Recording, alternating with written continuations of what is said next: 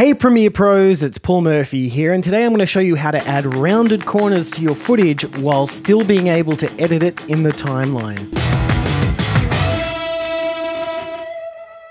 Okay, so in another video, I showed you how to add rounded edges to your video using the Essential Graphics panel. And this is a good method because you have access to all of these controls over here. But there is one big drawback, and a lot of you have been asking me how to work around it. And that is once you add a video to a graphic, it doesn't behave like a normal clip in the timeline anymore. So for example, if I wanted to make a cut at this point here, it will actually reset this clip back to the very start of the video. As well as this, you can't adjust the speed of the clip. You'll notice that speed is grayed out here. And also graphics clips don't have audio. So when I dragged the video into this graphics clip, I automatically lost the audio that was linked to it. So the way around this is rather than adding the rounded corners in the Essential Graphics panel is to do it with an opacity mask. So what I'll do is I'll select my clip in the timeline, I'll go up to my effect controls, and under opacity, I'm going to click 4-point polygon mask.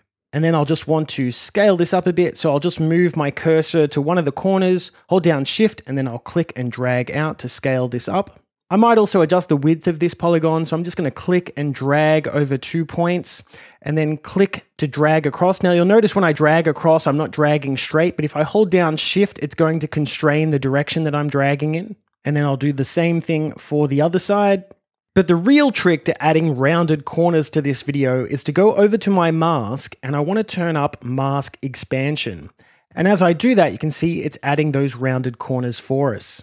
And you'll notice that the edges are a little feathered here. That's because our mask feather is set to 10. You could actually turn that up and it adds a little bit more of a vintage look, or turn it all the way down to have a sharp edge. But that's basically it. And now if I go back to my timeline, I'm working with the original clip. So if I want to go and make a cut here, it's not going to reset the clip back to the start. I have my speed controls as well, and I have all the original audio from the clip. And that's how you add rounded corners to a clip while still making it editable in your timeline. I hope you found this video useful, and if you did, please like and subscribe for more videos like this. Thanks for watching, and I'll see you next time.